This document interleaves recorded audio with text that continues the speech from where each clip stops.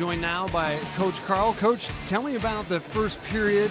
They got the first goal, and then you guys were able to respond from there on out. Yeah, I thought they came out. They had the higher energy level in the first 5 to 8 minutes there. It took us a little time to get our feet wet and to get our feet moving. And I thought we weathered the storm well. And once we started to simplify our game with the puck and started moving our feet, we were able to take the first period over there. Coach, sometimes that face-off wins category or statistic can talk about how well your team is prepared and ready to play. You guys dominated face-offs tonight. It led to the first goal by Peterson and really proved to be an advantage for your club all night long. Yeah, it really did, especially in the third there when we were in 4-on-4 hockey and Heikkinen was out there, won 3 straight face-offs.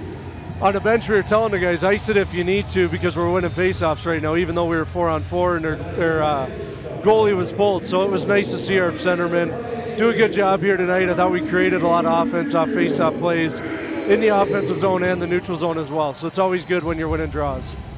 Coach, what'd you like from your goalie, Devin Cooley? 25 stops, still hasn't given up a 5-on-5 goal this season. Yeah, made some big-time saves there in the third period. I thought also weathered the storm early for us in the first period, so it was great to see him. I thought he was big and calm and really relaxed our bench when we needed him too. He did a great job tonight.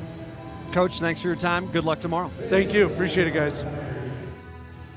Charlie, the Pioneers, maybe not their best 10 minutes of action to start things off, but after that, they weathered the storm and they dominated the Nanooks.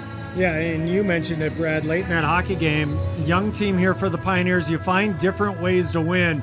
Pioneers found a different way to win tonight. They were down early. They didn't get off to a great start, didn't have great energy, but they notched 3 goals late in that first period, which really proved to be the difference. They get the empty netter late there in the third for a 4-1 win, and for a young team, yet another good character check here early in this young season, and the Pioneers certainly responded to the challenge, especially after that first 10 minutes in that first period.